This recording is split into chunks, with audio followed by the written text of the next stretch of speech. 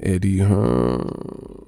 The manifestation have begun. Deontay Wilder blames Dillian Whyte, WBC #1 ranked heavyweight. And he blames him for not getting the fight. What up, Fight World? It's your boy Ego. And I'm back with some more boxing. Make sure you smash the like button. Also, subscribe. If you're new, consider subscribing. You dig. We working. And Wilder, he did a recent interview. Deontay Wilder exclusive with worldboxingnews.net, link in the description. Says Deontay Wilder faults Dillian Whyte on WBC shot. He had 4 strikes and he has an exclusive. World Boxing Council heavyweight champion Deontay Wilder has opened up exclusively to WBN on a potential fight with Dillian Whyte. Wilder has lined up his next 2 fights despite Whyte and his promoter Eddie Hearn bemoaning the fact that the Briton has been mandatory with the WBC for over 600 days, yada, yada, yada. Recently completing a WBA stipulation against Dominic Breazeale in devastating fashion, Wilder has a voluntary period. The American is using that time to take on former opponent Luis King Kong Ortiz this fall. Following the Ortiz rematch, Wilder has then set up a second outing with Tyson Fury, a fight with the WBC has given his blessing to, so since the initial battle in December. This means Dillian Whyte will be forced to wait until the summer 2020, at least, for a crack at the green and gold belt. Wilder believes the long delay is firmly the silver title holder's fault. Whyte has been offered numerous chances by Deontay Wilder and his team since becoming #1, as the Bronze Bomber has moved to explain in explicit detail. This is what Wilder said. You know, at the end of the day, Dillian Whyte, he could have been given the opportunity. Deontay Wilder told WBN, I told Dillian Whyte, I gave him 2 options. He says, I told him to sign with the PBC, Al Heyman's Premier Boxing Champs, when he came over here network shopping or whatever he was over here doing. So I told him, yeah, just sign with us. A 1-fight deal, then no problem. We'll get that fight on. Right? Wilder continues by saying, we can get it on. I'll give you that shot. But that was one time. Strike. Then I told him to fight Luis King Kong Ortiz. You fight him and you got my word. You got me. I said, and everybody knows when I speak, that's my word. That's my bond and I don't go back on it. That's why when I say things, I own up to all responsibility because I mean what I say. I mean it. And I told you, you got it if you beat Luis King Kong Ortiz. What did he do? He didn't want to fight him. Strike 2. Then the WBC came and ordered him to fight Luis Ortiz. They ordered him to, and he didn't fight the fight. He didn't fight Luis Ortiz. That's strike 3. Gaining considerable support for his cause in the UK, Whyte and Hearn have been applying pressure to WBC President Mauricio Suleiman. A scheduled clash with Oscar Rivas approaching July 20th, something Hearn wants the WBC to make an official eliminator. Even if that's ratified, the WBC would almost certainly sanction the Fury rematch due to the policy of making the best fight for the fans. Strike 4. Adding further swing and miss to the discussion of Dillian Whyte, Wilder is adamant that the body snatcher has nobody else to blame but himself. To this day! Sorry. He says, and I quote, I don't want people to feel sorry for him. I really don't. I know I came out and said it's a shame what's going on.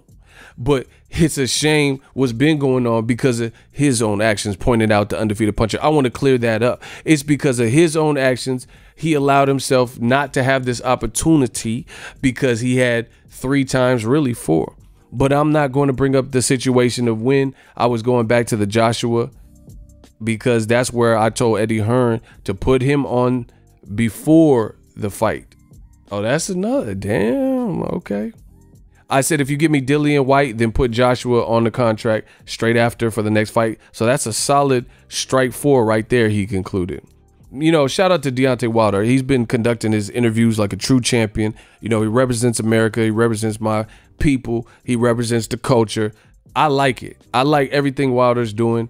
Nobody wants to fight this Luis Ortiz, and I don't want to hear shit. Nobody wants to fight Luis Ortiz with a name, with something to lose, but Deontay the Bronze Bomber Wilder. So it's a good fight. I'm gonna support it. I'll be there. I was at, Wilder Fury. You guys know how it goes down. But funny, I told you, new media, y'all see it. Old media is drowning. They are drowning. Like they don't know what to do. You notice how Deontay the Bronze Bomber Wilder, he is saying exactly what I've been telling you. I said the same thing, and I even added on some more stuff. He's just talking about the WBC side. What about the IBF Kubrat Pulev fight that Eddie Hearns and Dillian Whyte pulled out of the mandatory eliminator? So that's 2 on record mandatory final eliminators to get a title shot, not necessarily just with Wilder, but with Joshua, who was then champion. Now Andy Ruiz. Dillian Whyte would have been in position to be an actual mandatory. And the funny thing, but wait, there's more. The funny thing about this article, Eddie Hearn is constantly caught up in inconsistencies with what he puts out. He said that Dillian Whyte versus Oscar Rivas, which is a solid fight, he says it was the WBC final eliminator or some shit. Now in this article, in the recent things that we are hearing and seeing and reading, he's saying that they're requesting that the WBC make this Whyte Rivas fight a mandatory. But he made it sound like it was a foregone conclusion. Like, yo, Dillian Whyte is fighting old boy Oscar Rivas, who beat Brian Jennings, right? And it's for the number 1 spot. It's an eliminator. But in actuality, that hasn't been ruled and or publicized. That hasn't been, the WBC has to decide. But I've already told you, just like Deontay Wilder is telling you, Dillian Whyte, he would have been in the position of power as much as he could. Like, first of all, as a challenger, you don't have the position of power over a more popular champion. So he was not going to be more, not have more come into it as a challenger with a stoppage loss than the undefeated, knockout artist who's the longest reigning heavyweight champion, or even AJ when he had the belts. You weren't going to be the A side, but you would have given yourself the strongest opportunity and positioning that you possibly could as a challenger. And you would have something in stone where if you had completed these final eliminators, either the WBC one or the IBF one, or both or whatever, and you would have been the guy who was not only ranked, because you listen with Eddie Hearn and Dillian Whyte, they keep trying to, it's like a soap opera. They keep pandering to the audience and the casuals and the UK fans and shit for sympathy. But all that crying, all the sympathy, it doesn't do anything. It doesn't give you access to this belt. You're not going to get the title shot just because UK fans or people in the IFL comment section like what you're saying and or agree with that. That don't get your fighter to fight. So what are we talking about? And the bottom line is Dillian Whyte could have definitely and should have definitely strengthened his bargaining power and his negotiating power by completing somebody's final eliminator.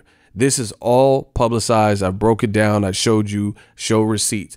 And another thing, even though Wilder sounds just like new media, he sounds just like me with what he's saying to this World Boxing News.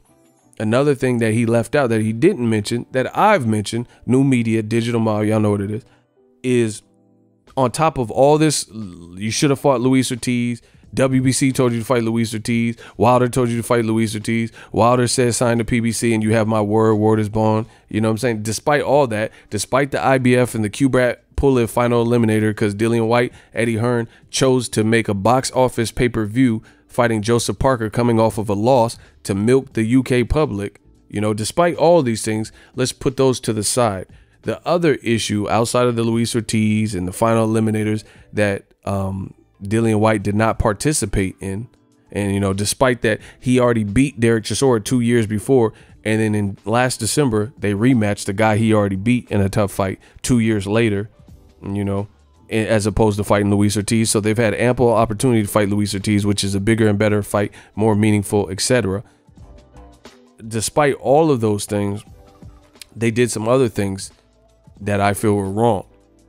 You know, Eddie Hearn gave Gerald Big Baby Miller the opportunity at Joshua's belts. So if the UK and all the fans who are listening to Eddie Hearn and Dillian Whyte complain, if they really sympathize and empathize with Dillian Whyte, Wilder has one belt. These belts, Dillian Whyte could have competed for all of these belts if he had fought Joshua again. And that's a domestic, homegrown, you know, rivalry that they already had. It was already a sellable fight. But guess what? Eddie Hearn was worried about his cash cow, Anthony Joshua, and making him look good and stuff. So he gave the opportunity to Big Baby Miller because Eddie Hearn and Team Joshua and Rob McCracken and all of them, they liked Joshua's chances with Gerald Big Baby Miller more so than Dillian Whyte. Gerald Miller, there was a lot of questions still about his level of competition. You know, he was fighting the guys in front of him and beating them, but he fought Gerald Washington coming off a loss. He fought a 40-year-old Adamak. He fought Dog Bandit, who no one's really heard of. He fought Johan Duhaupas after Wilder had knocked him out. He fought Povetkin and knocked out Johan Duhaupas too. So he hadn't fought no one like a Joshua. We already know Dillian Whyte comes to fight because we've seen him against former champions, Lucas Brown, you know, former champions like Joseph Parker. You know, he fought a veteran like Derek Chisora, and then obviously the Joshua fight. So we know that he complicates things, and he's, you know, he coming to scrap against Joshua. So it don't matter what people say. If you really wanted Dillian Whyte, it's not like just Wilder. He has one belt. When Joshua had the belts, you know, that's all that they would remind you of, is that Deontay Wilder only had one belt. So why is Dillian Whyte, if you really and truly cared about the man's legacy and him getting the title shot and being deserving, then the in-house fight with the guy with 4 belts, including the IBO, why didn't he fight him? Why are we just worried about Dillian Whyte and Wilder, you know? So all that pandering to the crowd and stuff, the real fans know what's up. And Wilder, it's funny, he's just saying in this interview, he's literally saying everything that I've told you, the same exact things. You know, Dillian Whyte, you know, he wants him and Eddie Hearn, they want people to feel sorry for him, but he's had ample opportunity to rectify the situation and get this shot. Now, the last point that I'm making that Wilder didn't really suggest, but it's a true fact. You see this picture. This is Wilder taking care of his actual WBC appointed and ordered mandatory Dominic Breazeale. He knocked him out in 1 round.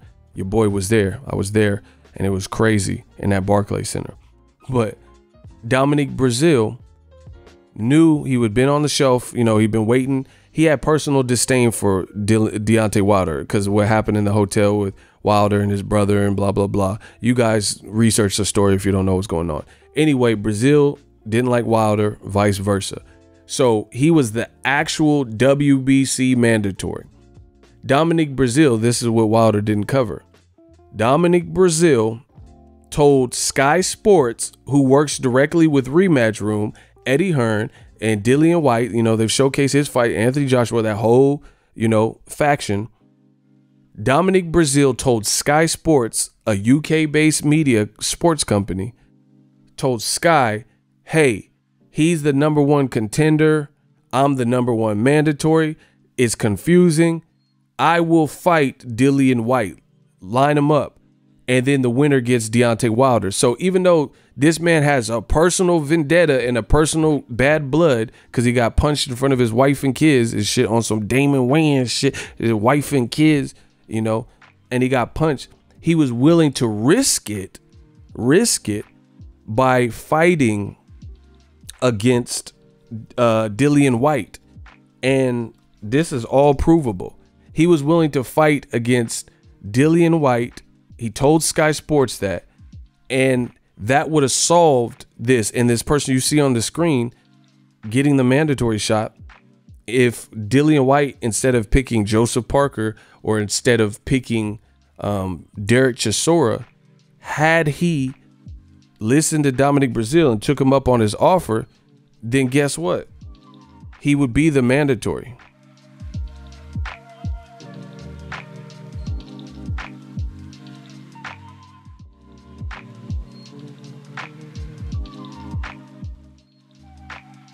Hold on, let me see if I can find. I've already done this before. Look how quick I already have all this shit saved, bro.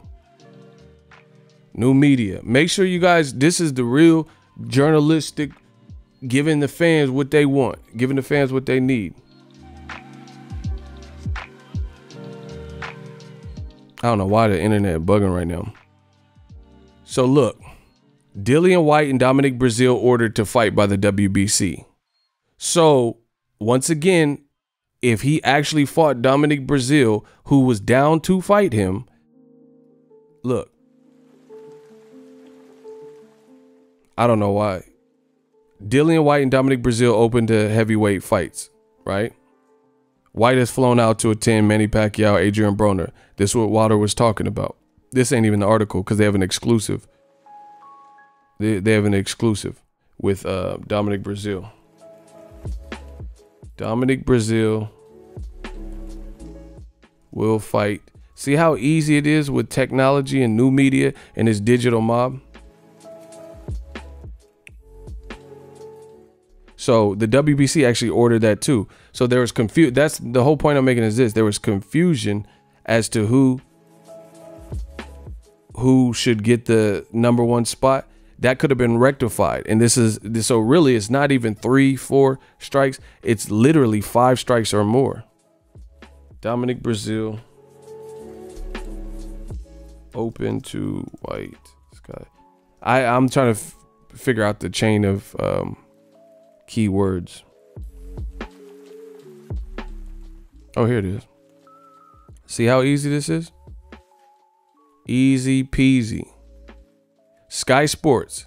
Look, August 25th of last year, 2018, Dominic Breazeale would welcome a fight with Dillian Whyte. So Dominic Breazeale, so this is before the Derek Chisora rematch that didn't need to take place on pay-per-view Sky Sports box office.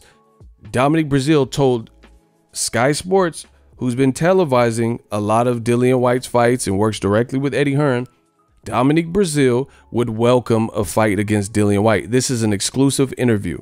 The Californian Breazeale was installed as the mandatory challenger for Deontay Wilder's WBC title after a win over Eric Molina last November, much to the dismay of Dillian Whyte, who is the #1 contender. See, mandatory versus #1 contender. So Sky Sports, whoever penned this article, knows that Breazeale was in fact the actual mandatory. So what is this 600 days nonsense that they keep talking about it? They're talking about when he won the WBC silver, but this Sky Sports article is letting you know that Breazeale was the mandatory. It says the Californian, Dillian Whyte is not from California, the Californian was installed as the mandatory challenger for Wilder after he beat Eric Molina, much to the dismay of Dillian Whyte, who is the #1 contender. Once again, Dillian Whyte, Eddie Hearn chose to go the money route, fight Joseph Parker, give unnecessary rematches like Derek Chisora, fight Parker off of a loss to Anthony Joshua, and they chose to do this instead of fighting final eliminators. They were never installed as the #1 mandatory. And this article is showing this is from August 2018. But with Wilder expected to defend against Tyson Fury later this year, which he did, Breazeale could be willing to risk a guaranteed title shot. Read this. Breazeale could be willing to risk his guaranteed title shot, meaning if Wilder kept his belt with Fury, which he did because it was a draw, Breazeale was willing to risk a guaranteed mandatory position to fight Dillian Whyte, which is unnecessary because he's already has the shot if Wilder kept winning. If there is a public demand for the showdown with Whyte, quote. So it's a wrap. You know, I thought the Dillian Whyte fight and myself was actually going to happen this year, Breazeale told Sky Sports exclusively. He's bound with the situation with the WBC and his silver belt, and I have the WBC mandatory. Once again, confirming that Brazil has always been the heavyweight #1 mandatory, and Wilder just fought him. I only thought it was right for him and myself to get in the ring and square it off, as the fans would love to see. So hopefully that fight does come here in the near future. So I'm gonna keep going back to this. These are multiple avenues that Dillian Whyte could have taken. He could have fought Luis Ortiz. He could have fought Dominic Brazil. He could have signed to PBC for a one-off fight. You know, he could have did all these things. He could have did an IBF final eliminator. He didn't do anything. He just did Willie Beeman, created his own plays, him and Eddie Hearn, because Eddie Hearn's priority was Anthony Joshua, who at the time was undefeated and winning. You know, why didn't you fight Brazil? You didn't do. How could we feel sorry for Eddie Hearns in this Dillian Whyte in the 600-day waiting thing when we've known that Dillian Whyte was not the #1 mandatory, that he is not participated in final eliminators, that he squandered opportunities by not fighting Luis Ortiz. Wilder gave him his word. The WBC ordered him to do this. WBC ordered him to fight Brazil. They didn't do anything. Instead, what they did is gave us what Rematch Room gives us sometimes, which is a rematch. And they gave us a recycled fight with Derek Chisora to try to sell tickets and like, oh, domestic showdown, because the first fight they were throwing tables and shit. Now tables turn because Joshua gets knocked out. Now Eddie Hearn is forced to look at some of his other players and put some emphasis into their career. But, you know, this could have all been avoided, and I can't feel no remorse or pity for Dillian Whyte. Like him as a fighter, he's cool. But he keeps saying 600 days. The 600 days doesn't make sense. You were never the mandatory. So you're just counting when you won the silver belt. And again, you didn't listen to the WBC. You didn't listen to Wilder. You didn't listen to the call out of Dominic Brazil, who was welcoming in the fight. You didn't listen to the IBF and their final eliminator. And then now you're upset about it. Now, the last thing I'll say is he already has a difficult fight on the books. So all this talk about this, hopefully it ends until we see the Oscar Rivas fight, because to me, that's a dangerous fight. It's a tough fight, rugged fight. If Dillian Whyte doesn't look exceptional in that, no one even cares about fighting, you know, Wilder versus Dillian Whyte. You know, Dillian Whyte, he's a good fighter, but he was hurt by Joseph Parker. Oscar Rivas hurt Bryant Jennings in the first round. You know, that's a dangerous fight. So I think Dillian Whyte and Eddie Hearn, instead of the Wilder talk and, you know, complaining about the situation that we all know, even this article is telling you that Brazil, see, life is not about if you like it or not, but it says the Californian was installed as the mandatory challenger for Wilder's WBC title, period. So we're all on the same page that Wilder just knocked out his mandatory. This article dating back from August last year has in 2 places acknowledged the man you see on the screen, Urban Dictionary, Dominic Brazil, was Wilder's mandatory. End of story. So what are we talking about 600 days? When did this count? So they're obviously just going off of how long it's been since he beat Robert Helenius for this WBC silver title. But again, that is not how boxing works. You could be the #1 contender. You didn't fight the eliminator. You were never the #1 mandatory. And again, it's misinformation that Eddie Hearn and Dillian Whyte keep giving out. They keep saying stuff like Eddie Hearn said at first, the Oscar Rivas Dillian Whyte fight, he said that it was an actual eliminator, but we haven't heard that from the WBC. So, you know, all this talk, let's just see how Whyte looks versus Rivas.